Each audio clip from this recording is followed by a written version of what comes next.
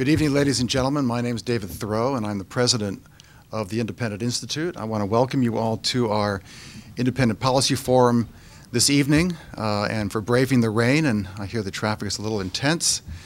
But we have a book on that, by the way, if you're interested, called Street Smart. You name the topic. We hold the Independent Policy Forum here and also in our office in Washington on a regular basis. And the forum, for those of you who have not been here before, is a series of lectures and debates and seminars on different issues involving top scholars and other experts. And we're delighted to have our program this evening, which, as you may recall, is called Why Are Politicians Always Trying to Scare Us? And our speaker this evening is Robert Higgs, who is the author of the new book, Neither Liberty Nor Safety, Fear, Ideology, and the Growth of Government.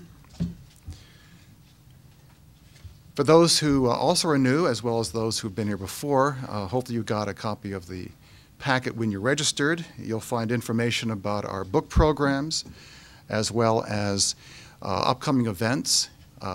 We would invite you to go to our website, which is independent.org. You'll find an awful lot of material, including articles from past issues of our journal, The Independent Review, which Dr. Higgs is also the editor of. I'm also pleased that one of our associate editors, Andy Rutten, is here with us tonight from Stanford. And the Institute, as you may know, is a academic public policy research institute. We produce lots of books. We have a quarterly journal called The Independent Review, and this is our recent issue. The Institute gets involved in many conference and media projects, and there's really no area of government policy that we might not deal with, nor area of public discussion or issue. For tonight, as I'm sure you have gathered, it seems like it's been since ancient times that politicians and bureaucrats and interest groups and others have gained resources and control over the public by playing to people's fears of various crises. And our speaker tonight is well regarded for an earlier book he did called Crisis and Leviathan.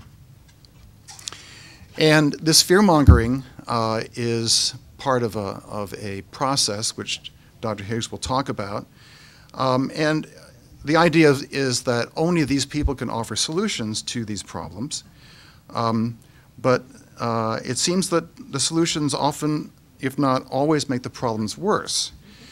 So the tactic has been facilitated by a widespread belief that gaining economic, military, and personal security requires sacrificing liberty and the rule of law and so forth. So the idea is not just to frighten people, but to make this institutionalized in society. The title of the book, as you may have gathered, is from a quote by Benjamin Franklin, in which he said, "Those who would give up essential freedom to purchase a little temporary safety deserve neither liberty nor safety," unquote. So in his new book, Dr. Higgs is examining how fear-mongering by politicians and their allies erodes people's willingness and ability to govern themselves. And the question is, was Franklin right, or was he wrong, or was he exaggerating this idea that there is no real trade-off between freedom and security? In the aftermath of 9/11 and looking at issues ranging from global warming to healthcare, whatever, we see almost on a daily basis in the media and elsewhere some sort of fear that seems to be driving public discussion. Our speaker tonight is Senior Fellow in Political Economy at the Independent Institute. He's also editor, as I said, of the Independent Review. He received his PhD in economics from Johns Hopkins University, and he's a recipient of many awards, most recently the Gary Schlombaum Award for a Lifetime Defense of Liberty from the von Mises Institute. Some of you may have been here almost exactly a year ago when Bob received the Thomas Szasz Award for outstanding contributions to the cause of civil liberties. He's also received the Lysander Spooner Award, the Friedrich von Wieser Memorial Prize for Excellence in Economic Education, and the Templeton Honor Rolls Award for Education in a Free Society. He's the editor of many books. Here's one that we featured at our last event called Opposing the Crusader State. He's also the co-editor of a number of other Institute books, including The Challenge of Liberty and Rethinking Green, all of which he's co-edited with my colleague Carl Close. His other books that he's edited include Hazardous to Our Health on the FDA, and one of my favorites actually called Arms, Politics, and the Economy on the U.S. defense establishment. And of course, in addition to his new book, Neither Liberty Nor Safety, he's the author of many other books, including Depression, War, and Cold War, Resurgence of the Warfare State Against Leviathan, Competition and Coercion, and as I mentioned, Crisis in Leviathan. He's the author of at least 100 articles in scholarly journals, many popular articles in major papers like the Wall Street Journal, Los Angeles Times, and elsewhere. And you'll find many of his commentaries all over the web these days. So I'm really pleased to present once again Bob Higgs.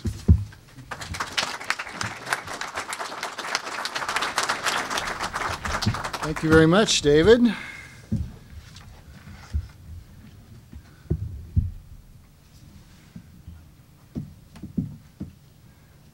I've reached a stage in life where I have to make a choice between seeing you and not seeing my notes, or vice versa. So I hope I won't be too annoying if I'm putting on my glasses when I decide to have a look at you and taking them off when I need to look at my notes. I remember going for years watching speakers who did that, and I thought, that's annoying. Why do these guys do that? But now I know. I've written this book, as David said, and he also mentioned I've written other books, and I'm sure many people are asking, how can we stop him before he writes again? And so I'd like to give you a fairly firm promise that there won't be much in the future that I think I've just about had my say, and maybe I've had my say over and over and over. And so if I say things tonight that sound familiar to many of you, and you say, well, he's been saying that for 25 years, I apologize in advance, but I find that many people haven't taken these things to heart. And so I keep saying them in hopes that even more people will pay attention to them and take them to heart and perhaps act accordingly, because what I discovered in the past 6 years or so was that after 9/11, when it looked as if we had the potential for another crisis similar to those that had occasioned spurts of government growth in the past, I responded to inquiries from journalists and other people by saying that, yes, I think here's what's going to happen, because these things have followed a certain pattern in the past, and we now have the potential for them to follow exactly that same pattern again, and they did. They followed almost the same pattern as in the past in essential ways. Of course, every episode is distinct in its details, and the past 6 years are certainly different from, say, what happened during the Great Depression or what happened during either of the world wars. But in the way that I've analyzed what I call the ratchet phenomenon in the growth of government, they're all the same. They all work in essentially the same way and for the same reasons. And that's why I was in a position to make some forecasts actually in September of 2001 that are on record as what I thought would happen, that I think have proven to be, unfortunately, all too accurate as events have unfolded. It's not because I had some powers of prophecy or because I'm a seer It's just that there's a certain logic in the way politics operate, and if you study history long enough, you begin to get a sense of what that logic is, and to see that it continues to apply in certain circumstances, and those conditions exist today. And I'll say a little bit about more about that as I go along tonight. Now the title for tonight's forum that David gave is why are politicians always trying to scare us? And we could actually dispose of this very quickly and go back and have some more wine by simply referring to the great H.L. Mencken, who among probably millions of quotable statements said the following. He said the whole aim of practical politics is to keep the populace alarmed and hence clamorous to be led to safety by menacing it with an endless series of hobgoblins, all of them imaginary. Now, Mencken was a master of graceful hyperbole, and yet I'd say that statement is at least 90% truth, along with 10% hyperbole. The whole aim of practical politics is to keep the populace alarmed and hence clamorous to be led to safety, because that puts them in a position to be exploited more effectively by the politicians and their supporters, which is what politics is for, after all. Many people have romantic notions of what politics is for, but I'm going to try to cut to the chase tonight and talk about what I think basically goes on in politics. Let me say, first of all, that the reason I've focused on fear directly in this recent book and in some of my other writing lately, more so than in the past, in which I've spoken about crises of different kinds, and it was obvious that in those crises, such as the World Wars and the Great Depression, many people were afraid of foreign enemies or afraid of loss of employment or income or something during the Depression. I didn't try to go any lower down. I didn't try to get down to discussing fear at its most basic level in the abstract, but I've tried to do that more in the last few years. Fear is very effective because fear is the strongest emotion human beings feel.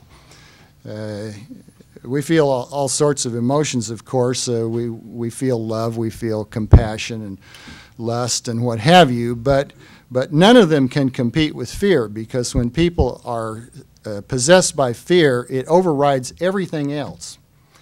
And included in that everything else is rational thought. When people react in fear, they react, as it were, automatically, the way animals do. Fear operates at the most elemental level that we human beings, as animals, can act at. And so it causes us to act quickly and without a lot of thought, almost instinctively, not rationally. And that's good, in a way, because if we didn't have this capacity, we probably could not have survived. Fear serves a purpose, as Darwin would say. If you're not afraid, then you don't react to threats, and you may succumb to them. So fear is not something we can get rid of, nor should we. We wouldn't want to get rid of fear. Aristotle said a man would be crazy not to fear anything, earthquakes or the waves, and I think he was quite correct. But fear can be misused, exploited. It can be cultivated. It can be heightened. It can be turned into a political resource, and that's what I'm going to say something about tonight. Now, I'm going to talk about fear in relation to politics, and in particular in relation to the fact that societies have rulers and they have ruled people. the people who have the effrontery to rule us call themselves the government. They understand about fear. They exploit it and cultivate it, and whether they compose a welfare state or a warfare state, they depend on fear to secure popular submission and compliance with official dictates, and on some occasions cooperation with their enterprises and adventures. And I maintain that without popular fear, no government could endure more than 24 hours. If we weren't afraid of anything, what would we need with government? We would all be able to rely on our own actions and measures and devices. We might cooperate with others in the process, but we wouldn't need what we know as government. What we know as government is is basically organized robbery. Now, when we talk about the bedrock of government, many learned people over the ages have maintained that government rests on public opinion. In fact, this goes back for centuries that we can find people maintaining this position. Certainly, David Hume is one of the most famous people to develop the thought that all government rests on public opinion, but many others have endorsed his argument. I'm going to maintain that public opinion, I'm not going to dispute what Hume and others have said, but to maintain that public opinion is not the rock bottom, that there's something even below public opinion, and that something is fear, more primordial, deeper. Murray Rothbard, in his brilliant essay on the anatomy of the state, considered fear, but he did not consider it the foundation of government. He considered it one device among several that governments use to keep people in line. Another successful device, he called it, to obtain people's acquiescence in their domination. Every ideology endows government with legitimacy, requires, however, I maintain, and is infused by some kinds of fear. Fear is a necessary, though perhaps not a sufficient, condition for the viability of government as we know it. Of course, ideologies involve not just fears but hopes. But when we look at what it is people hope for, we can often see that what they hope for is a release from their fears. And a very interesting writer named David Alteid, I'm not sure he pronounces his name that way, but David Alteid has remarked that people do want to be saved and freed, but they want to be saved and freed from fear. And this is what makes the mass media's messages of fear so compelling and important for public policy and the fabric of our social life, end quote. Alteid has written a very interesting book on how the mass media contribute to the maintenance of a state of chronic fear and apprehension in modern populations. And for years I've been struck by this phenomenon. Once upon a time I used to watch, while eating my lunch, something called headline news. Now, this is not what I would call a highly intellectual news program, something like the USA Today version of the news. But yeah, I watched it to just find out whether something truly big might have happened that day that I needed to take note of. But as I watched it day after day, I became aware after a while that there was always some story on headline news that I eventually called the fear du jour. There was always some new threat that they had just announced. A scientist had discovered that pigeon flu was about to kill us all, or that there was some new toxin in the water in Newark, and it looked as if it would wipe out New Jersey by sundown. And every day it was something like this, and almost every day a new one too. The endless number of fears du jour. And so after a while I got ready, I got primed. It was like a research project. And I said, okay, what'll it be today? Eh? Now, of course, in retrospect, it's interesting that the world's population has not been wiped out yet, despite hundreds of CNN warnings that it was impending. That, here we are more numerous than ever with higher incomes and standards of living. How could this be? I don't know how we managed to avoid all of these horrible fates that the television producers had in mind for us day by day. There's an old saying in the newspaper business: if it bleeds, it leads. Okay? So if there's been a murder, or there's been a fire, any horrible bad thing that's happened, that's what gets the headline on the front page. And of course, television news people do the same thing. For 6 years, I lived in a little town north of Philadelphia, and I'd watch the nightly news on a Philadelphia TV station, and my wife and I came to refer to the fire. Because every night on TV there was a fire story. It's as if, there weren't enough warehouses in Philadelphia to keep this going. But every night another one would burn up, and there'd be tremendous film footage of these flames leaping into the night air. Apparently people never tire of these images, and it can become almost humorous after a while, but I think we need to appreciate that it serves a purpose, that it gets people used to a chronic state of apprehension, of thinking that there are bad things out there happening and they could happen to me, without their thinking too hard about what the odds are that they're going to happen to you. Right? It's true, there are quite a few murders every day in the United States. But it's a country of 300 million people. What are the odds?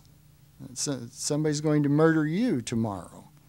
Not very high, particularly if you stay out of certain parts of town. Your odds are very good indeed then. So the media are very important. If it bleeds, it leads, and I have my own little saying for television, which is, whatever may terrorize, we prioritize. Just think how many terrorism threats we've had discussed or announced on the television since September 11th, 2001, and yet there hasn't been another terrorist incident since then in this country. So I'm sure we're all getting impatient for the next one.